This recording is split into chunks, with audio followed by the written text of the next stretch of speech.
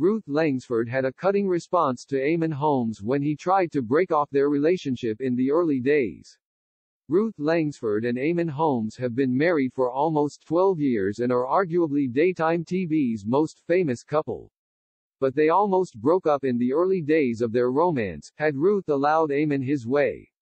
During a This Morning phone-in about whether you should ever get back with a former partner,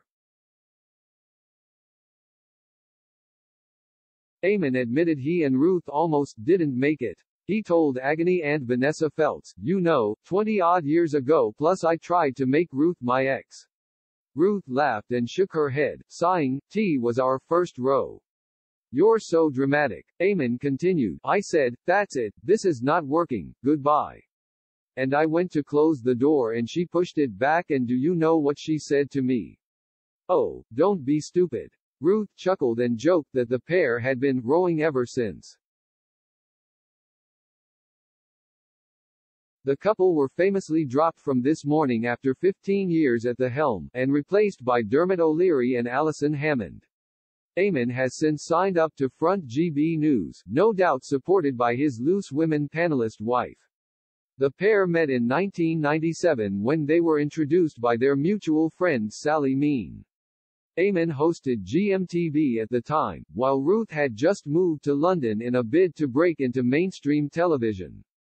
It was 2 years since he split from his first wife.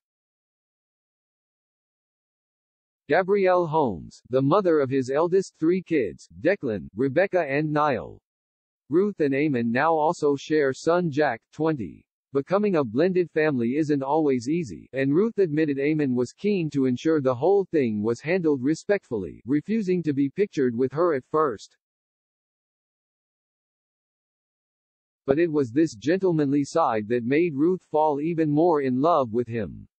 "I thought it spoke volumes about the sort of man he was, the sort of father he was and the integrity he had. It made me love him more, not less," Ruth told the Daily Mail in November 2017. The QVC star previously revealed she would have liked to have had more children with Eamonn, but the timing didn't work out.